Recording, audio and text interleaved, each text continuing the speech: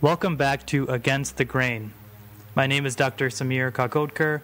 I'm a gastroenterologist and specialist in ulcerative colitis and Crohn's disease. Fasting is becoming more and more popular nowadays and is being promoted for everything from obesity, diabetes, cancer, and now diseases of immune dysregulation. There are many forms, including prolonged water fasts, fasting mimicking diets, intermittent fasting, and time-restricted eating. There is no strong research I know of supporting the use of fasting as a treatment for inflammatory bowel disease and can in fact be dangerous in someone who is malnourished and underweight. By chance, I discovered a thread on a forum where a man named Vít Schmauler from the Czech Republic claimed to have cured his Crohn's disease by fasting for 38 days. Yes, you heard that right, 38 days. I contacted him and he kindly shared his experience, which is truly remarkable and a compelling story. As a disclaimer, this is not an endorsement or recommendation to try fasting for inflammatory bowel disease, as I think this can be very dangerous depending on your personal circumstances and health. This also has not been rigorously tested in a clinical trial to confirm safety and efficacy, so at this point, this is simply an anecdotal success story. I would not recommend anyone try this, but hopefully this can be open the scientific community's eyes so that appropriate research can be done. You can also contact me in case you have any questions about this podcast or if you'd like to make an appointment to see me. My email is samir3@gmail.com. So today we have Vít Schmauler, someone who I've been very excited to speak with because I had actually stumbled upon something in a message board that you had posted about you believe that you've cured your Crohn's disease through fasting. And you actually posted your protocol online of what you actually did, and it just piqued my interest, and I was very interested to see what your experience was with this. So to start off with, can you give us some background just about yourself, where you're from, and kind of what you do? Yes, thank you, Samir, for this very nice opportunity to reveal this wonderful experience from my side. So I was born in 1978 in Prague, in Czech Republic or Czechoslovakia at the time, and I would say I had normal childhood with my parents, and everything seemed to be okay. And for my relative, I have aunt, and she was suffering from Crohn's disease. And when I was a kid, I was thinking, I never want to go into this stage of this disease because it's terrible. You have a lot of limits and so on. You don't feel very well. And I actually saw all of those up and downs of her, and I felt a little bit sorry for her. And then the life went normally on, and in actually about 2004, I noticed that I have some blood in my stool, and I just said, okay, that may happen. So I kept it for a couple of weeks, and it was actually more and more intensive. So I said, okay, I have to see a doctor, and they diagnosed me with Crohn's disease. So I said, so I know how is it. I know my aunt very well, and of course other friends who suffer from the same disease. So first, it was, I would say, normal. You have kind of a shock of this finding. But after about half a year, I said, okay, maybe it's not such a desperate situation. Maybe there is some solution to this disease, and maybe it has some other meaning than just to suffer for the rest of your life, although today you can live up to 80, 90s maybe. But of course, your life is a little bit impaired in quality. So roughly about 2005, I started to looking for different cures or different methods, actually, what to do with this disease. And so I started to changing my diet, introducing different foods, leaving out the meat and other stuff components. And all of those methods, actually, they moved the disease into some stage, some a little bit improved, some was a little bit worse. And I have to say, actually, that the Crohn disease attacked my rectum and terminal ileum. And this was kind of, I would say, good opportunity because you can actually see, I would say, the extent of the disease. You don't need any, I would say, good diagnostic tools. You can just see what is happening with your rectum, how you feel after all, and actually what is roughly the state of this disease. And It was for a couple of years like that. I was under medication. I was taking Pentasa. I don't know if you have such kind of drug in the US. Yeah. So I was on this, and I would say it was not very serious, but you saw the symptoms very clearly. And so it went like that for actually a couple of years, experimenting with food and also tried different medications and different therapies, etc. But still, the disease was here. What other medications did you try besides Pentasa, just out of curiosity? We tried also some ibuprofen, which I think is not really intended for such kind of disease. Yeah. And prednisone was also tested in one stage.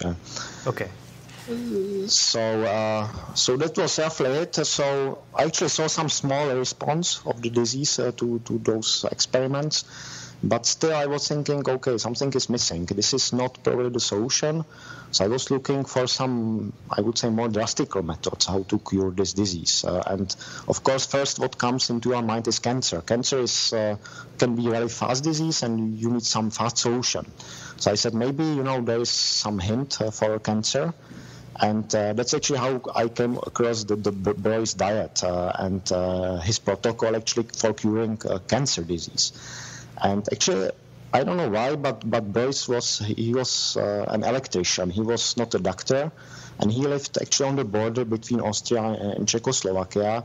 So he was, I would say, very actually close also to Prague. So you actually understood his philosophy and his arguing. And actually, the booklet you read has about 12 pages only. It's a very short booklet about healing by fasting. He claimed that he cured over 20,000 patients with cancer under different conditions. So I said, okay, that sounds really good. And it actually gave me some kind of inspiration to go into this fasting direction. Okay. So that was roughly what is actually the background. I just came to this booklet, and you say normally books has like hundreds of pages, and it just takes a lot of time to understand what they talk about, and they argue. But this guy said, okay, don't worry about anything. You just go to fast, and you just spend 42 days by fasting, and if you believe in it, you are basically clean. After 42 days, you will be healed and healthy again. Okay. So I'm sure many of the listeners are hearing you talk about a fast lasting 42 days, and especially in the U.S., where the concept of fasting is very foreign to most people. But thinking about fasting, being without food for that period of time, is very foreign and probably scary for a lot of people. So what do you say to the people who believe that's not possible to actually fast for that long? You are absolutely right. Actually, when I said this to my friends and relatives that I plan to do such kind of fasting, basically everybody condemned that, said you are crazy, you will die within a couple of days, you cannot survive it. I don't know anyone who did it. We had Second World War, we know people who actually were without food and how they finished and so on. And I think this is really not the method for everyone. I expect this is just for 1-2% of population, maybe. But surely you have to decide for this method. Nobody can convince you have to do this, you have to fast, because this is much more difficult. And I'm sure we will talk a little bit about this later. Mm-hmm. So it has to be your decision. You have to be determined to go into this method. And I think actually it doesn't come from you. I think this is a little bit driven by God or by some, say power or whatever from universe, telling you, okay, you will go into this method because it should say you a little bit more than just curing the disease. I will talk a little bit about that later. So you are right that for the majority of people, this is something unimaginable to be 42 days without food. And actually, even for me, this was like unmanageable, saying, okay, but how I'm going to do it? I don't know anyone who ever did such long fasting before. And I was just saying, okay, this is more than 1 month without food, which is something that you have no daily experience with that. So you're absolutely right. The idea is a little bit crazy. It seems to be very, very complicated in the beginning. But that's the initial condition. How is it? Sure.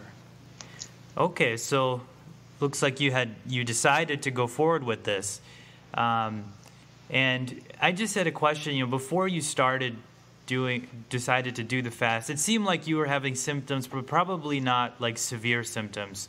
So were you significantly underweight prior to starting the fast, or were you relatively normal weight? Well, I was slightly underweight, but not much. I have 178 centimeters and 65 kilos. So I'm a little bit below the average, but not much. So there was no strong malnutrition or anything. And also, of course, if you don't have enough weight, this is actually against the classical fasting protocols, because this can be actually very dangerous. So as I'm saying, this is not for everybody. There are some contraindications, and of course you have to take into account your healthy conditions that you have. Yeah, and I can speak probably on behalf of physicians in the U.S. is that probably most would be very wary about starting such a protocol in patients with inflammatory bowel disease, because a large percentage of them tend to be underweight, especially when they're not doing well, especially when they're symptomatic, have active inflammation. So for those people, obviously this would be a very dangerous thing to already be underweight, probably already be malnourished, and then to undergo such a protocol would likely not be a good idea. Exactly, and of course, I'm talking about fasting in one period for a very long time, but you have different schools in world. For example, Russian school, they were famous for that. They had like a cascade fasting. So you said, okay, if you don't have enough weight, it's just 1 day without food, 1 day with food, then you prolong to 2 days, and you go like into some kind of a cascade, just to get used to such kind of regime, and of course, but you have to be under the doctor control, because a lot of things actually can go wrong. Right. Okay. So what happened then? So tell us about your experience with the fast. And what happened at the beginning and what happened over time. So this was in the beginning, and I was normally actually going to work. I work as associate professor at university, so I don't work physically too much. I'm rather looking in computer and programming and doing kind of scientific work. So actually the first day you just get up in the morning and say, okay, so now the goal is roughly 42 days. So you started fasting, and of course, the boys protocol, this is not just fasting, taking just the water. You have also some herb teas, like a sage tea, for example. Then you have a little bit of vegetable juices. So I would know this is not the fasting just like taking water and nothing else. Although this is possible way, I experience it as well. But now let's just go with the first fasting. So I actually know that there is a little bit of support of some, say, taste and a little bit of teas. And of course, the goal is not to take too many nutrients in your body, so as low as possible actually. But of course, you need water. Basically, you can drink as much as you want. That there is no limit, like that you have to drink less or more. You just adjust it to your actual body needs. And of course, what is happening during first roughly 3 days, your body actually knows that it will receive no food, so it's changing its mind and its attitude toward food. So still you may see some food, say, oh, maybe I could eat it, but you know that you should not. So you are a little bit tempted by food, but this takes, people report normally between 1 or 3 days, kind of the temptation. And what I was actually surprised after this short first period, that actually it was lost. This taste for food was completely lost. Actually, food started to be like piece of concrete. Actually, it's there, but you are not tempted to eat it or do anything else. So the body actually started like to change into different regime. Okay. So this is what is normally reported in several literature in the US. That there are people like Bragg and Armstrong. You probably know them. They were, I would say, kind of masters in fasting, doing different protocols. But this is, I would say, common pattern that actually we are used to fasting from nature. During the history, actually fasting was I would say normal part of everyday life. So over millions of years, actually, we somehow get used to it, and couple of days without food, it's not in principle any big problem generally. Right. So that's how it actually started. And of course, because you were a little bit occupied by work, so you didn't pay too much attention actually what is happening with your body. And I was weighting my body from time to time just to see how the weight actually drops down day by day. And in the beginning, you lose like 1 kilo a day. But this is basically the loss of water. This is not a loss of muscles or anything else. So basically, the drop in weight is quite fast in the beginning, and actually it goes up to, people say 10, 12 days, something like that, maybe 2 weeks, where you have they call it a first crisis in fasting. So it's usually looking like you get up in the morning and you feel really miserable, like very weak, and you say, oh, I cannot probably get up, and so it's complicated and I don't want to go to work. So you feel a little bit depressed. You feel depressed at that time. But again, from experience, what I read all those books say, okay, but you just overcome it. It can be just a question of several hours, or it can be longer. And it will overcome, and then it will just continue further normally. Okay.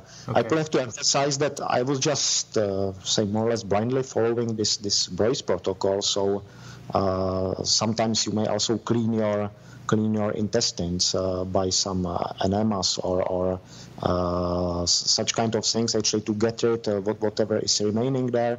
But I was not doing anything like that. I just kept everything going in the normal way. Okay. So it was just going, and after roughly 3 weeks, you have, they call it second acidotic crisis. And again, you feel a little bit depressed, a little bit miserable. And after 3 weeks, it's again, within a couple of usually hours, it's over.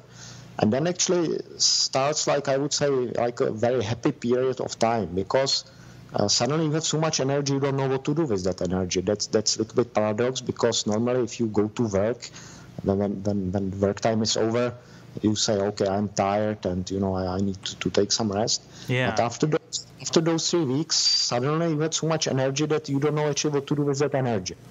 So the life looked like you went to bed around midnight and you woke up around 4 or 5 a.m. So you slept 4 or 5 hours, I would say quite relaxed. And then say, okay, why should I take bus to work? I can just walk. So you walk 6 kilometers, no problem, to work. Then you work. You actually had no lunchtime, of course. You were just working slowly, and you feel absolutely happy. No problem, actually, nobody bothered you. Everything was very calm, very peaceful. I would say in very nice mood. It was actually going like that till the evening, and in the evening say, maybe I should go home, and then you just stopped the work there, and you were very happy and actually walk home. So this actually happened after roughly those 3 weeks of fasting, and actually I said, well, fasting is actually very easy. People say, okay, we are convinced that it has to be hard, and we will starve and do some things, and suddenly you have very bright mind. You have a lot of interest in everyday life, what is happening around. You have a lot of inspiration. I was writing some papers, so I get some very nice ideas how to do it. So I was actually very surprised that actually body responded in this way. I was waiting something like laying in the bed and not be very, very strong, etc. So, yeah. I've heard the actual record for fasting, at least water fasting, and this was more in somebody who was very obese. Was like a full year of just drinking water and not eating anything. So I believe that's the longest recorded fast. I'm not sure what happened to that person long term. But yeah, I've also read similar things. I have not obviously done a fast as long as you have, but I've heard that initial hunger eventually goes away after a few days. And also this idea of having mental clarity and good energy after a while is also something I've heard from other people. Yeah. So I basically followed what is written in the book by, I would say, much more experienced people, by also physicians and doctors who were in charge of having under control thousands of those people going fasting. So, of course, it's individual. Everybody responds a little bit different ways, but this seems to be quite common. And actually, I understood that fasting is kind of part of life. It's not anything, I would say, strange, nothing that we would not be really adjusted to. And of course, people were telling me you look more like a zombie because you were losing your kilos. And after 3 weeks, I had like 58 kilos roughly. So you actually see it in the face that this guy is a little bit skinny. But I felt absolutely wonderful because your body weight goes down, so you are almost flying actually. You make a step, and your muscles, they don't overcome such a weight that is normally there. So you actually walk in normal way. You even can ride a bike, of course, a little bit slowly. You can do some manual work, and you can walk basically without, I would say, almost any limitations. Of course, you are a little bit cold. You feel cold all the time because even this was actually in June, so it was summertime. So although the temperature outside was like 100 Fahrenheit, you had pullover on yourself, so you were a little bit crazy on the street because people were sweating, and then you were there actually insulating the body. So it was a little bit funny. Yeah. And sometimes people actually ask you, what is happening with you? You look really badly, skinny. And I say, I feel absolutely perfect. I haven't been eating for a couple of weeks. And they say, oh, that is impossible, and so on. So. Okay, so tell us, what happened to your symptoms? What was the outcome of this this prolonged fast? Okay, so.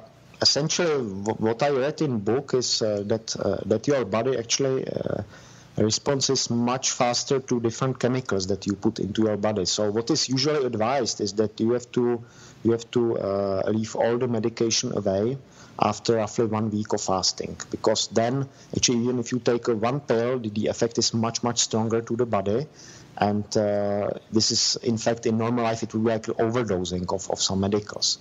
So, of course, I consulted with my doctor this strategy, and he said, okay, if you think, because this was pentazine, it was not, I would say, very severe, okay, so leave it out after that week, and you will see how it will work, whether you will have some symptoms or not.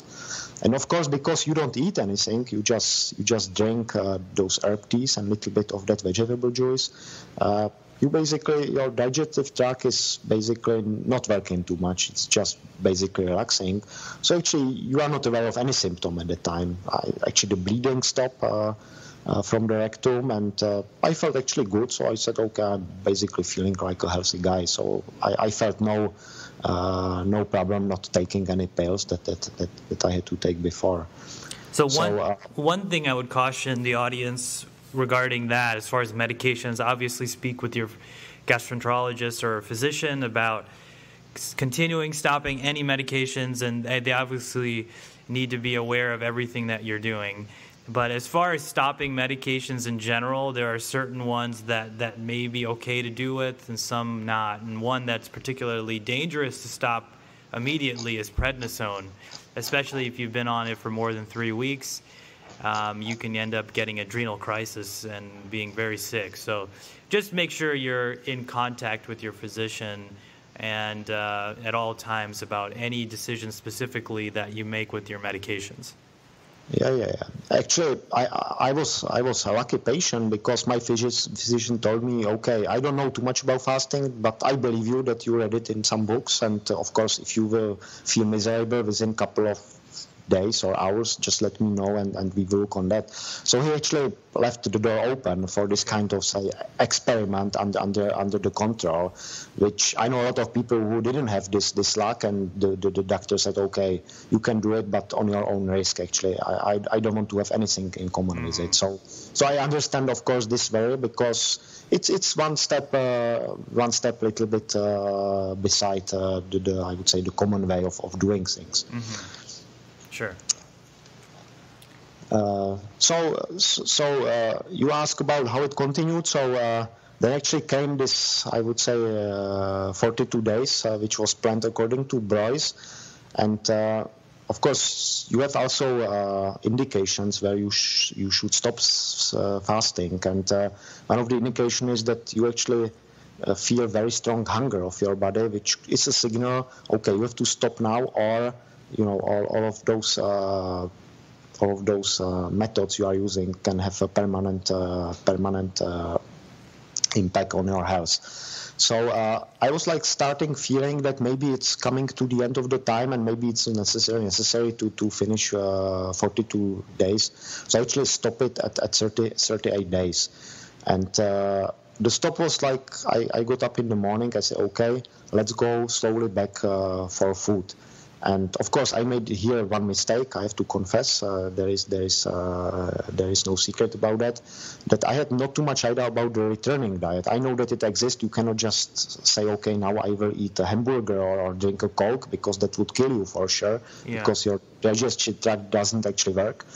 But I actually don't know how fastly should I return to normal diet, and I did probably a little bit faster than I should. So after such kind of a longer fasting, you have roughly 2 weeks of a returning diet, and usually start with some diluted juices from fruit, which actually have to swallow very slowly, and it takes actually 3-4 days just to go over those juices, and then you can go into very soft soups of rice, for example, or some vegetables, steamed vegetable, and you can actually add more and more slowly a little bit, and you should eat no salt and no fat during the first week, and so on. So there are some protocols which are again known, for example, from Russia by Nikolaev and other guys who actually experience this is like the most safe protocol. Mm-hmm.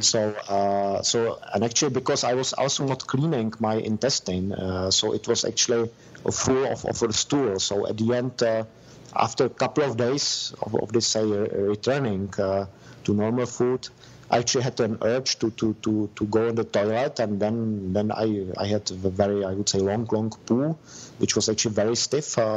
And I actually never see such a huge amount of stool coming from me, never. Wow, okay. So it actually accumulated over those 38 days of fasting, everything. And of course, now, because I'm repeating fasting, but just with water, so what I'm doing, those enema every roughly 2-3 days, just to get rid of all those actually wastes which are remaining in the intestine. And I know this is helping quite a lot. Uh-huh. So you did mention just recently about returning to a diet, and yeah, it is actually a very dangerous thing if you fast for that long and then suddenly eat. And the main reason for that is there's this condition called refeeding syndrome, where if you eat food after a prolonged fast, particularly carbohydrates, this leads to a surge of insulin. And that insulin can lead to electrolyte abnormalities, like your potassium can go very low, your phosphorus can go low, and you can die from that. And so it is a very careful process as far as slowly ramping up your diet. And that's something we do see in the hospital, too, when we're taking care of patients who need IV nutrition. We usually start them at a lower, giving them a less amount of calories, not the full amount if they've not eaten for a very long time. Right, and I'm very glad that you can explain it in those words. Of course, much more scientifically than I'm talking. But it's right that this returning diet, I would say, has probably the same effect and impact as the fasting itself. So definitely, this period of time cannot be just overlooked and say we don't care about that. There has to be a big caution. How is it? Sure. Okay.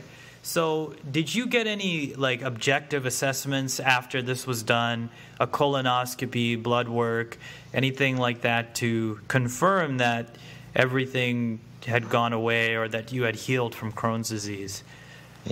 Yes, of course. After I finished my fasting, I went to see my gastroenterologist and telling him, okay, I finished fasting, and he said, okay, I would be also curious what was the impact of this fasting into your intestine. So I had a colonoscopy. This was, I think, December, so roughly 5 months after I finished the fasting. And so I just lay down, and he took the colonoscopy and went over this through large intestine, and he said, I actually cannot find anything there. Mm-hmm. And he was very actually astonished about that, and he told me personally, if I didn't do colonoscopy of you before, I would never believe it that it can actually have such a strong impact. So this was like a visual examination. Then, of course, they took a blood. They measured iron and all of those measurements, what they do typically. And they said, it's basically normal. You have something a little bit offset, but this is still nothing really strong. And of course, before I had the iron was even 10 times lower than the normal value. So definitely, actually, the blood was more or less in okay state. So this was 5 months after the end of the fasting. And of course, I also go there from time to time, but not that often, just to control the blood, etc. So I would say now the time period is 4 or 5 years. And basically, there are no symptoms which would or indications from the blood that would actually show that there is any problem. Of course, I feel it also because if you have anemia and all of those issues and loss of blood, your physical work is actually it's the power is very low. You can hardly catch your breath, and riding bike is problem. So I know all of those problems that I had before. Suddenly, they are all gone.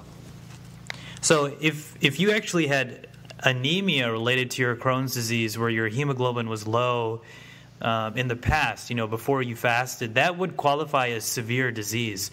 Whenever we see people with any kind of lab abnormalities, especially anemia, that means your disease was pretty severe before, and so it looks like that normalized, which is very interesting. And ultimately, the best indicator of if something's working or not, and you weren't on any medication or anything else, you had just done this fast, is colonoscopy. And do you by chance know if the biopsies, did he do biopsies, and were those normal as well?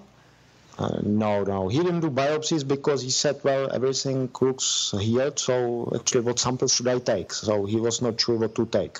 Okay.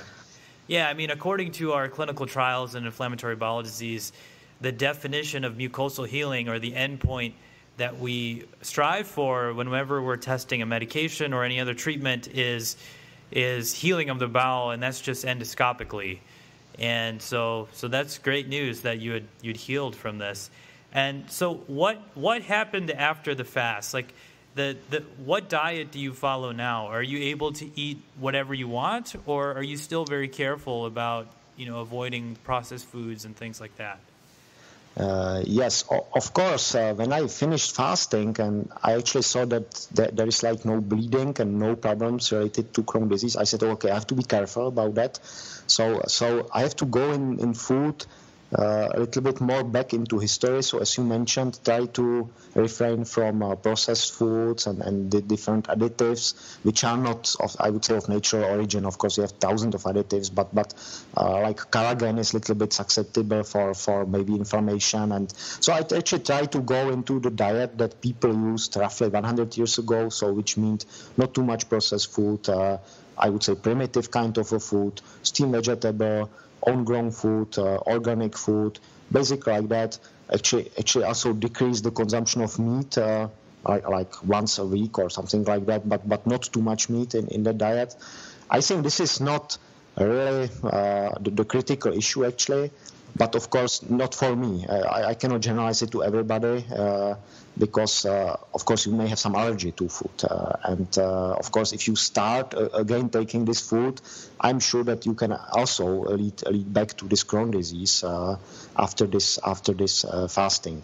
So, but this was not apparently my case. So I actually started very carefully with food, and after I would say 1.5 years, I was actually able to eat basically everything, but till today I'm actually refraining from those, I would say, too much artificial food which we are getting. But otherwise, I don't have anything like really specific like that I should not eat, I don't know, salami or milk or that. But I have to be like modest in consumption, I would say, and take a little bit from everything. And what about for grains? There's a lot of people who follow certain diets for inflammatory bowel disease. One of them is the specific carbohydrate diet that's pretty popular. And in that diet, all grains are excluded. Are you able to eat grains, bread? Yes. I have absolutely no problem with that whatsoever. Okay. Yeah. Okay. So I had read in your document that you posted that you had advised a few people to do the same. with Crohn's. I don't know, maybe they were friends of yours, and some had success, and I think you had mentioned one did not. Can you talk a little bit about that, about observing other people that have tried this? Yes, I actually did it a little bit as an experiment because I'm an engineer. So I said, okay, now I tried something on myself, but maybe we should try it on other people. And if you wish something, it usually somehow gets into your life. So I just came in contact with roughly 3 other people except me. So I said, okay, let this be kind of a representative sample of people who are suffering from Crohn's disease. I would say their extent of Crohn's disease was roughly the same as me. So it was not very severe, but it was not in the beginning. So they had it for a couple of years. It was diagnosed, so they knew actually it exists. They were on medication, daily medication. So similar to me actually. And I said, okay, let's do this experiment with fasting. And so, of course, they followed not just Bruce protocol, but they follow also just fasting on water and different protocols, because I said, this is actually your own decision. This is kind of my protocol I followed, but maybe you feel it differently. So do it as you feel you should do it. And I have to emphasize that they decided freely. So they were under no pressure to go into fasting. I think if you force someone go into fasting, the effects will not be very, very good. That's my opinion. Mm-hmm. So it has to be decision of that person that he wants to go into fasting. So actually the motivation was there from those 3 people, and basically me and 2 other guys actually healed, so far seem to be completely healed. And one guy from those 4, he seems that the symptoms returned after roughly half a year after he finished the fasting. And he said, for me this is too complicated going into fasting. I was suffering too much, and I don't want to go anymore into this direction. So this was roughly, I would say, very preliminary result of this study, but actually it shows that it may have some impact on people. So you said one of the people you advised had a very good response. Another one had a response, but then symptoms came back. Right. I wonder, the diet, did that person return to the diet like you mentioned, a pre-1950s diet or a more whole foods type diet, or was he, you may not know this, but what kind of diet was he following after he finished the fast? I cannot tell you, because this is what I didn't put into the survey actually. What was the diet after? He just said that he returned into the old way of living, so which means that he probably did not change anything in the diet. But what the diet was, I have no idea. Okay. And then there was a third person as well?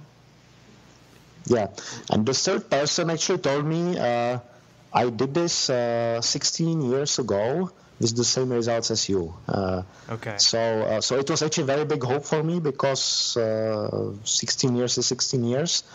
And I asked him actually how he felt, and he said, well, I feel the same way as you. I feel actually free of any symptoms of disease.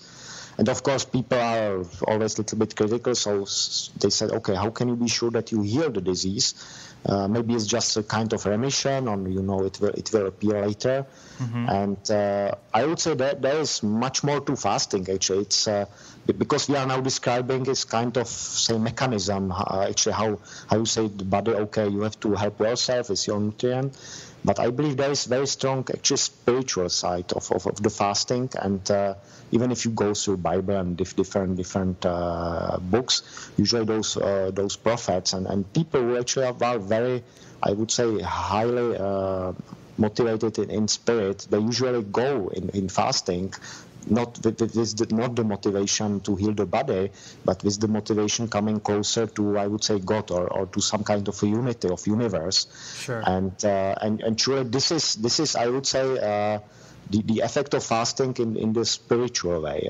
So As I said, if you somebody force into fasting, you basically, usually that person is missing this spiritual part of fasting, and he say, okay, my body will suffer, and because I don't want to suffer, I don't want to fast. That's the conclusion of those people. Mm-hmm. But if you say that the motivation is spiritual, so we just say, body, okay, now you will work in a little bit different regime, but you will open your actually your brain and your mind into something more spiritual, then the motivation is completely different. And of course, it happened also to me and also to that guy who did it 16 years ago.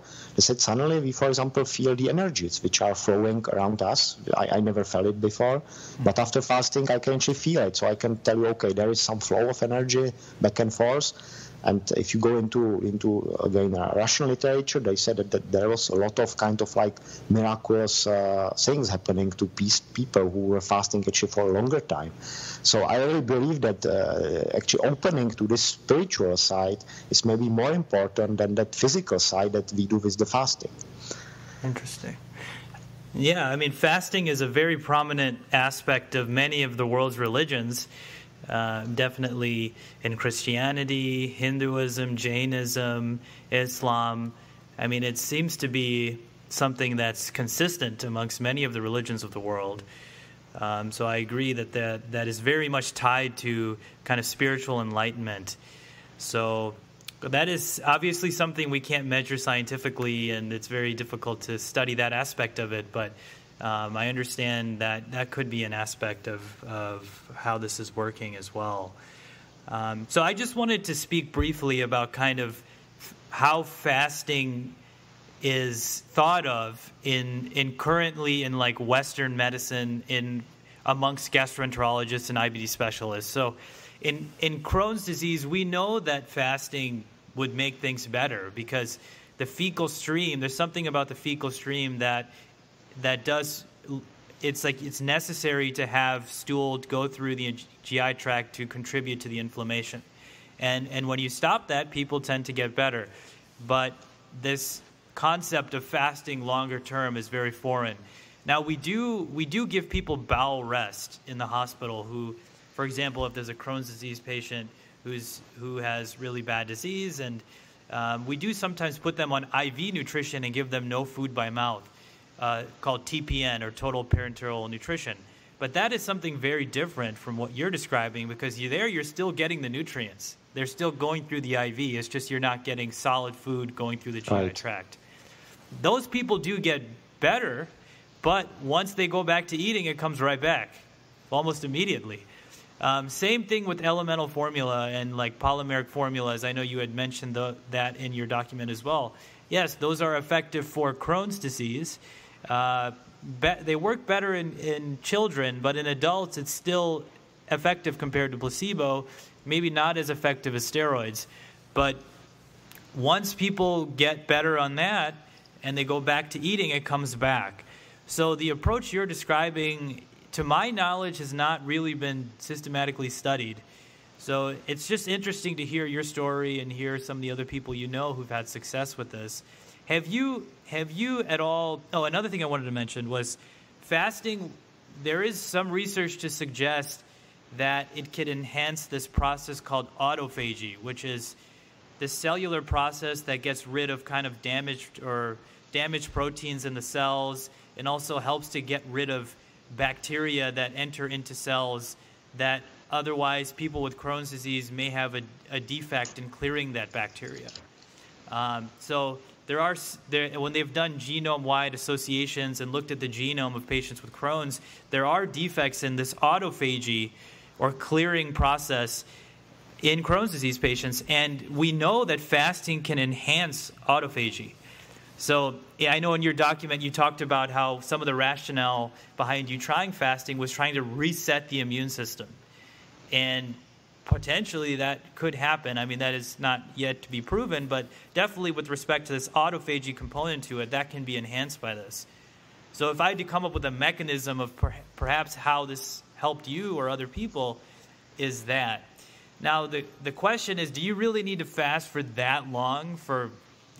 I know you did almost 42 days of fasting. Or could there be something less extreme. Like now you hear people talking about intermittent fasting or time restricted feeding. Would that have a similar effect? That's yet to be seen and yet to be studied, and we just don't know the answer. But have you ever tried to approach the medical field as far as saying, hey, I tried something, it worked really well for me? Are you guys interested in studying this? Is this something you want to investigate further? Yes. Of course, I made some attempts, but maybe I should also explain one more thing, which actually came as conclusion after 9 years. I actually fasted first in 2009, so it's 9 years after.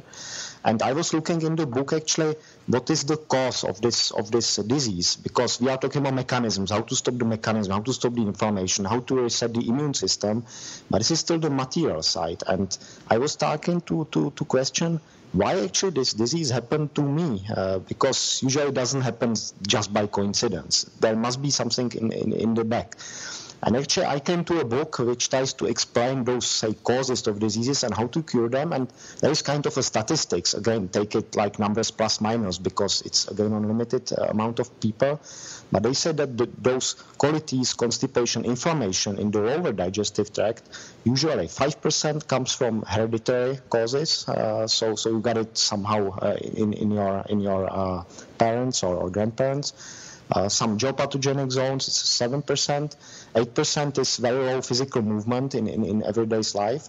30% is food and drink. So in principle, some kind of allergies on it doesn't have to be a very strong allergy. It could be just that you don't, your body doesn't respond correctly to some kind of nutrition. And 50% is spiritual cause. So actually, this is interesting because it says that half of the problems that we are facing with, the problem is spiritual. So it means that we did something wrong. And of course, in this book, there is also some explanation what we are doing wrong. And they are saying actually those diseases, this is autoimmune disease, so this is self-destructive disease. And why actually we triggered in our life this self-destructive disease? And there's again some reasons why actually we started this self-destruction of our bodies. And as the cause, they are mentioned greed, rigidity in life, loss of individuality and false modesty, and too much emphasis on material side of things.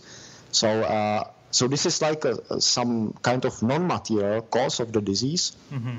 And the problem is actually that if you look on the body as a dual system, like mind-body dual system or spirit-body dual system, so essentially you always in your life decide between like spiritual program and body program. And we know it because if you get hurt, you usually come in mind, okay, I should give this pain back to that guy, or I should forgive him because he's also part of the universe, the same spirit as I am, but he's just in a different body. And essentially this unity of a spirit and body seems to be also in the background of the religion. And also the fasting opens the way actually how to unify this spirit and body. And also that's what I felt very strongly, that I actually made not too much separation between both parts of your body. It was body, but it was also spirit, and you felt kind of a unification. And as I said, you felt like a harmony in everyday life. You were not bothered by anything because you say everything is working as it should be. So there was like, no, this is good, this is bad, I should do this, I should do that. You were, I would say, in perfect relaxed mode. And this is definitely something that you can hardly measure in our science and doctors, but I'm still convinced that this is one of the probably the main part of the fasting is actually to show you the problems in your spiritual life. And I can say my problem exactly was loss of individuality. I said, okay, somebody wants to me do something, so probably the best way is to say, okay, I will do it. And even if I don't like it, and I should rather say, okay, sorry, but I cannot do it for some reason because I have different perception or I can object it something, I said, no, I have to do it because, he's more important than me. And this is actually how I actually created in my life this disbalance between the spiritual and body program, because the body killed my spirit. Said my spirit is not worthy more than the spirit from other guy. And actually, I think this was why actually this disease was triggered in my case. And by fasting, I should actually rediscover that this was the problem in my life, and I should go over it. And that's why I dare to say that actually this disease will never come back, because the message the disease had in this sense, actually it's done. The message is gone. There's no reason to come back again and to tell me, okay, you made this mistake and please don't do it again.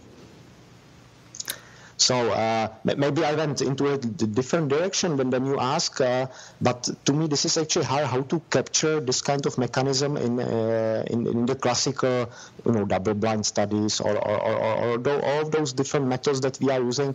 How to capture this spiritual way, how to capture that people change their mind in something, and actually that was the mechanism how they healed and cured. I very appreciate that perspective. So.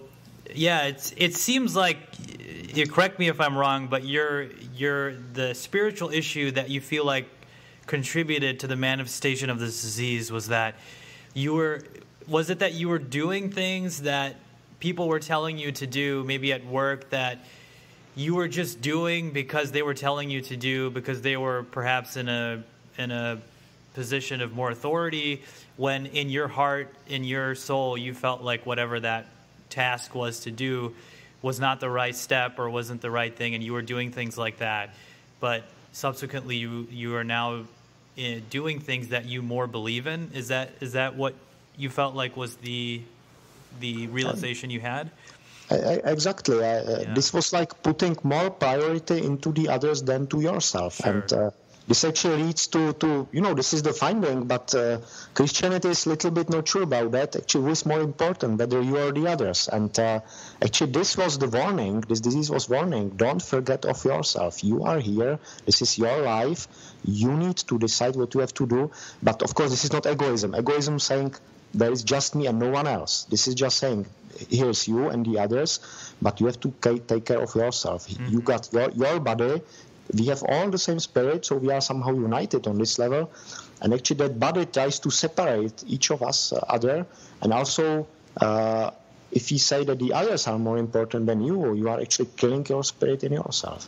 And this is my perception of this auto-destructive methods. This is not just Crohn disease. There is, of course, many more diseases actually coming into these immune systems. And I really believe that this could be really half of the issues which are related to such kind of diseases.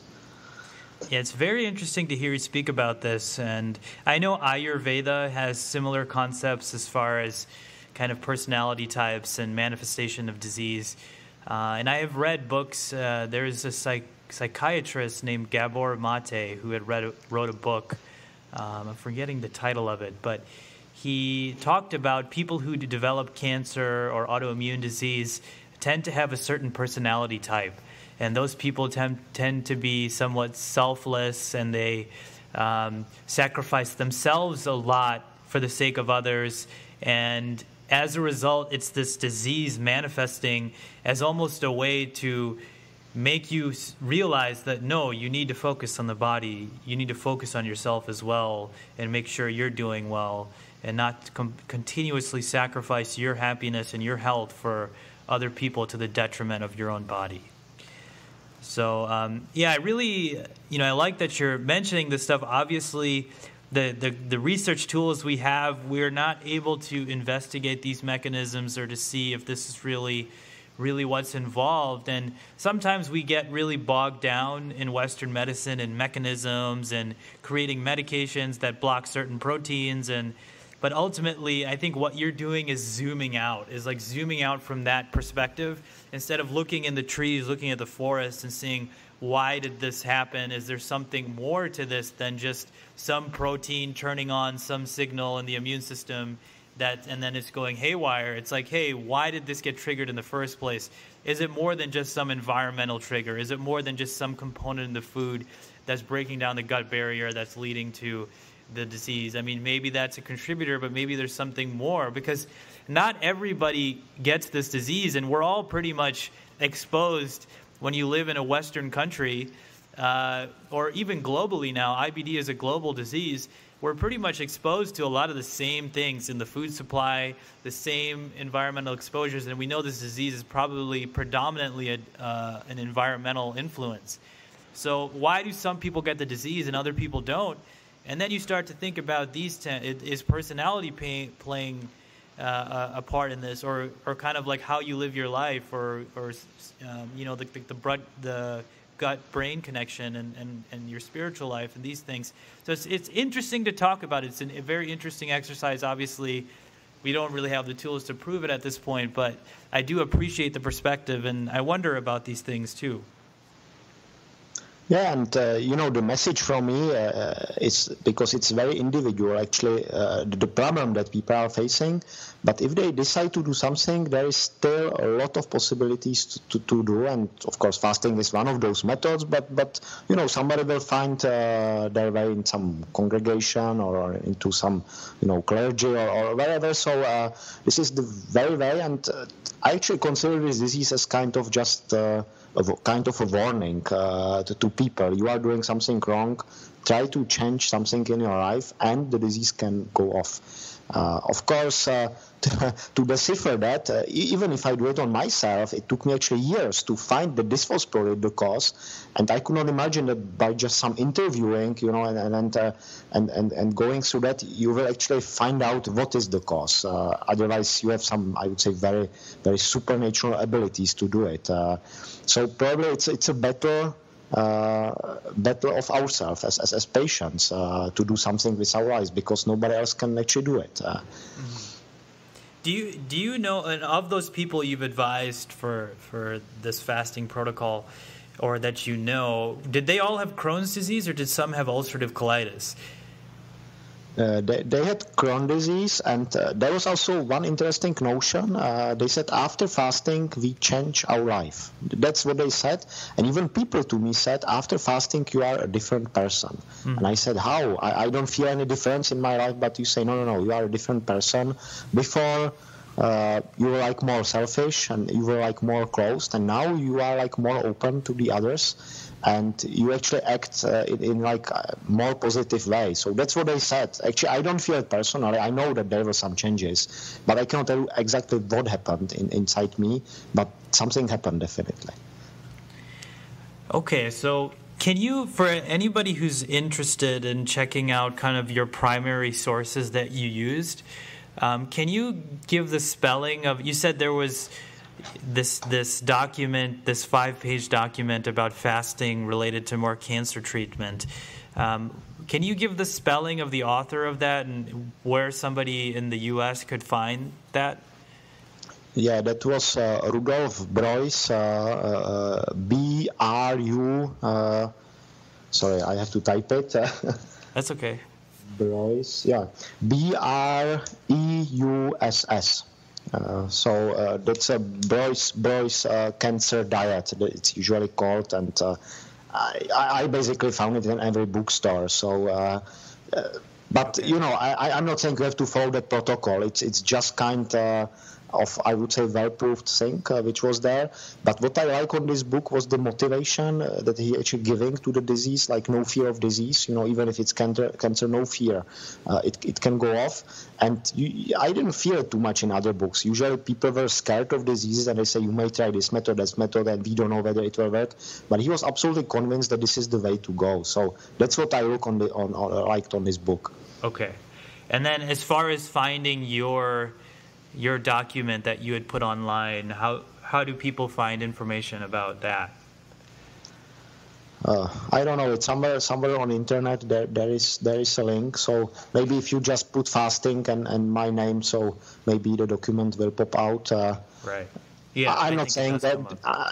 I'm thinking there is nothing really special in the document, and I will really say this is really individual to everyone. Usually, every nation got some school of, I would say, fasting. In the United States, there was Paul Bragg and Armstrong. they were actually very big fans of fasting. They usually did just water fasting. I did roughly 10 times water fasting as well. It's a little bit more difficult than the boys. But over years, basically, I'm doing fasting every year now. But the reason is spiritual. I really like it because, you know, the body will relax very well, and I actually can very well feel like the presence of God or some energy which is all around. So that's now a motivation of fasting. That's not the disease. But I'm doing every year for roughly 3 weeks just on water. So there's no problem in it as well.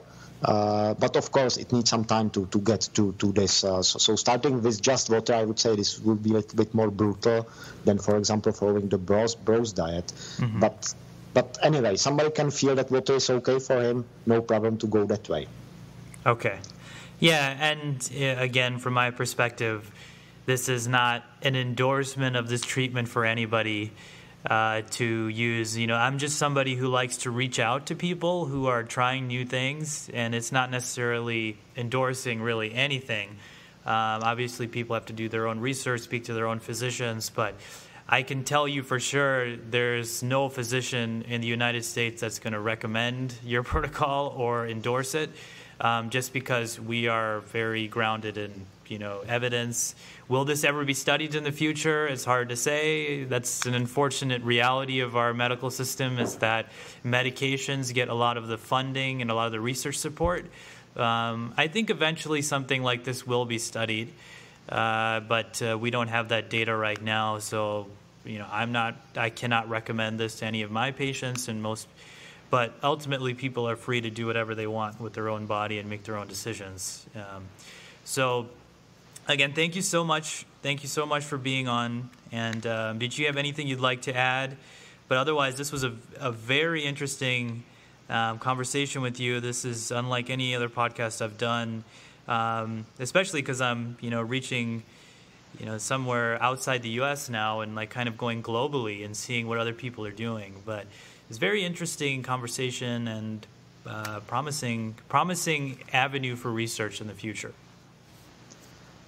Yeah, thank you very much, Samir, for this wonderful talk to you. And just maybe the last verse that I found in the scriptures, there is written, "If you do not fast as regards the word, you will not find the kingdom. If you do not observe the Sabbath as Sabbath, you will not see the Father." So maybe this is just the message: keep finding your way in your life, and then you will be happy. Great words to end on. Thank you. Thanks again. So, yeah, I'll stop the